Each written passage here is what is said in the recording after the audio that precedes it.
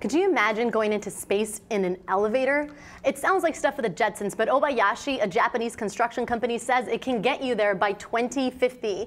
Hopefully not traveling the whole time. It'll only apparently take 7 days to get there. In an elevator, it could have up to 30 people all at once and go up almost 100,000 kilometers into space. That's insane. I didn't even think the physics were possible until we read this story. Exactly. So why is it that now it's theoretically possible? We didn't think it was before, but it turns out that the answer lies in the advancement of carbon nanotechnology. Ooh. Yeah, it's pretty fancy stuff. So Mr. Ishikawa, the R&D manager at Obayashi, stated the following: the tensile strength is almost 100 times stronger than steel cable, so it's possible. Now, at the moment, they can only make nanotubes that are about 3 centimeters long. They're not long enough to construct this, but they expect to be able to make them long enough by 2030.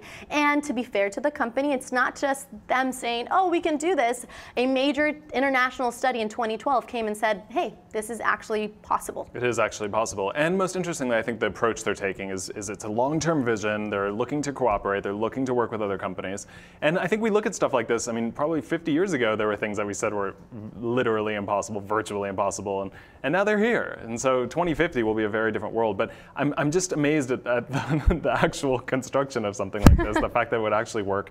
But the impact on industry and on space travel and on space development is quite big. The numbers were actually really fascinating. The numbers are absolutely fascinating. So it has the potential to radically transform space exploration, of course, but also the global economy. So currently we're severely limited in how we explore in space because of the gravitational well. It's incredibly expensive, difficult, and dangerous, actually, to launch things into space. I mean, you're essentially exploding things and hoping that they make it to space.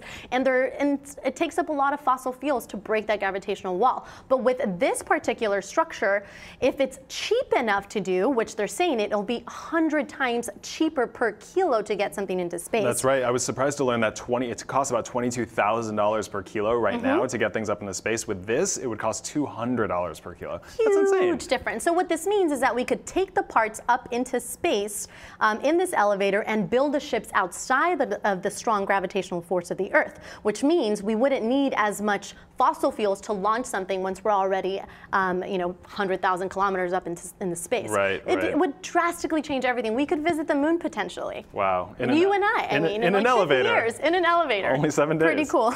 Awesome trip. How do you feel about the aesthetics of this thing? I mean, it's really cool physics-wise. The construction is amazing, but I mean, do we really want like a massive thing sticking out of the Earth like that? It's a little bit weird, right?